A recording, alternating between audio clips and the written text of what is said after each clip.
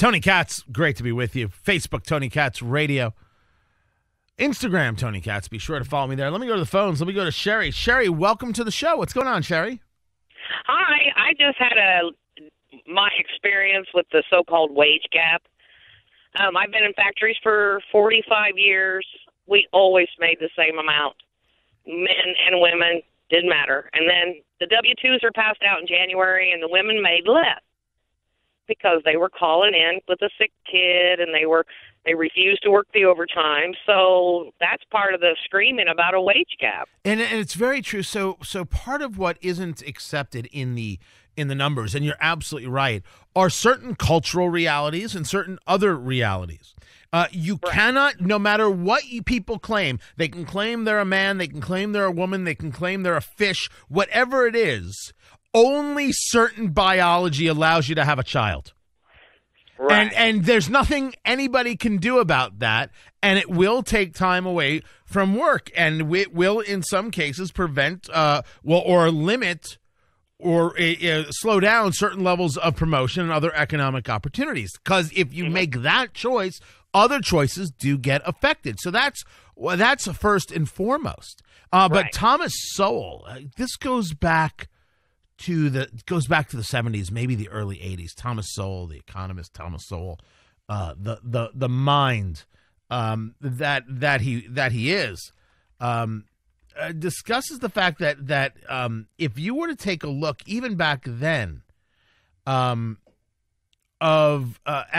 categories of people and what they make, what you will find is that when you compare people of the same education, when you compare people of the same stripes, right? So the same education, the same opportunity they make, regardless of their men or their women, regardless of color, they make the same money. And it's fascinating to hear him discuss this and get into this. That it again and again, the numbers show themselves this way. So the very idea of the wage gap doesn't exist, if only because it doesn't include the concept of choices. Right? Good choices and bad choices. One of the ultimate realities is that we don't tell people that they will be negatively penalized for the choices that they make when those choices are bad choices. What we want to do is tell them that even if they make bad choices, that still somehow everything will work out for them. As a matter of fact, we should save them from themselves. A ridiculous nonsense concept. It's a nonsense concept. Now, I actually have it here. It goes back to William Buckley, his show Firing Line. So this is November 1981. It's Thomas Sowell and Harriet Pilpel. I'll bring it up in a second. I got to get it to the right place. So it's William F. Buckley's show. William F. Buckley, the creator of National Review. And they're having this conversation about race and gender gaps. I wasn't planning on playing this. I just had to go and find it. 1981. Listen to the man himself. I want to ask you some questions about the economics of job getting in terms of the blacks versus the whites. The statistics I was able to pull together indicate that at the present time, white males make $17,427 on an average basis for the year. Black males make $12,738. White females make $10,244, and black females make $9,476. It is clear from these figures, as indeed I think it's clear to most of us from what we see, that there is a discrimination against blacks and against women in our present system.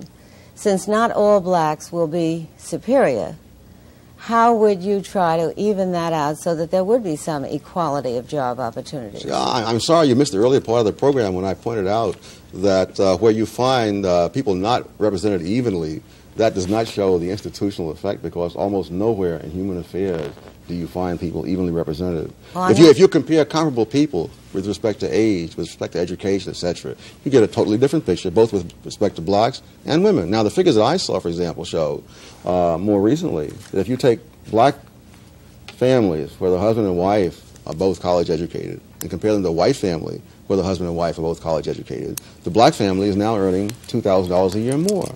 The problem is that very few blacks fall in that category. That when you compare category for category, then we're talking about getting people a decent education. I'm saying that you cannot say that numbers collected at the employer's place of business reflect simply the employer's policies. Those numbers reflect underlying conditions in the whole society, just as numbers collected at a hospital do not show you that the people are sick because they're in the hospital. That's Thomas Sowell. There is no better way to explain that than to use the words of Thomas Sowell. And it's so true that the numbers that we get presented on all of these subjects so often aren't complete. They aren't full. They don't tell a complete picture. Let's go back to his hospital analogy there for a moment. The people aren't sick because they're in a hospital. They're in a hospital because they're sick.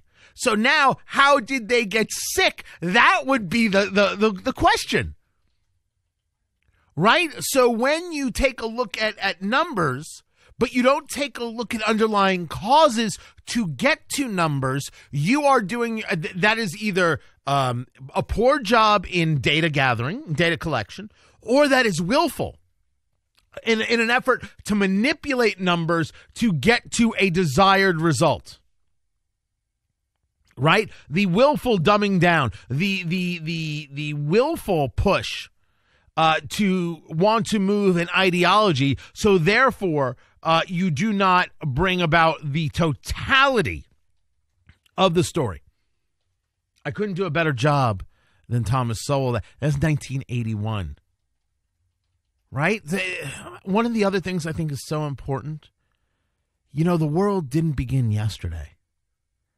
The things that we are discussing, the things that we are experiencing, the things that people talk about didn't happen just yesterday. Didn't happen with the advent of President Trump. Didn't happen with the advent of President Obama. These have been conversations for the progressive in America. This has been a conversation for 30 years.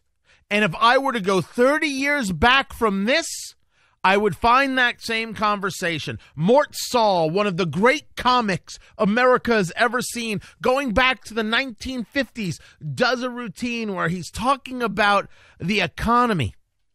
And he says while he's in front of a chalkboard, there used to be this thing called capitalism. Ask your parents about it, kids. It was great. This was the 1950s. This is 2018. And we're still having this conversation. Even then, they were trying to destroy the structures. They were trying to push forth their ideology, which has been proven time and again to be false and fake and unworthy and undisciplined and unreasonable.